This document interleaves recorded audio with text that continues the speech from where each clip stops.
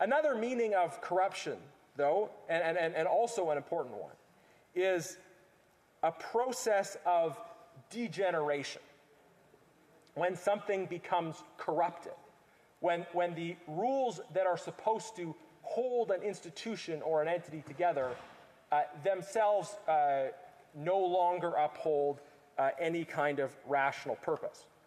So we can think of corruption as describing both the transgression of established rules and the process of degeneration whereby the actions of those in power, even when they conform formally to established rules, nonetheless are clearly contrary to any rational purpose, and in particular are contrary to the pursuit of the common good.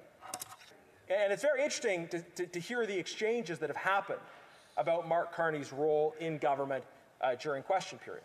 Conservatives have critiqued the fact that Liberals have tried to find a way around the rules by making Mark Carney an economic advisor to the Liberal Party without nominally, officially having a role within the kind of executive exercise of power of the Government of Canada.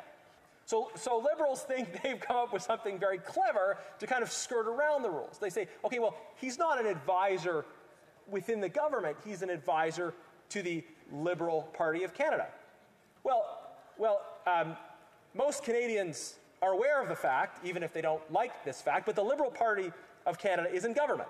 This is clearly an effort to skirt the rules to protect the interests of elite insiders, to allow Mark Carney to continue to get the advantages of his business position while also having close access to government and being able to use that access to advocate for policies which may benefit his private interests without any kind of proper disclosure or transparency.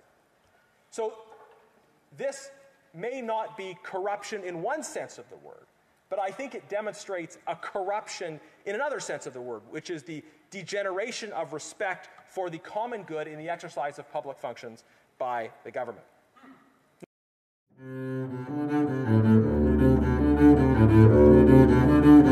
Thank you.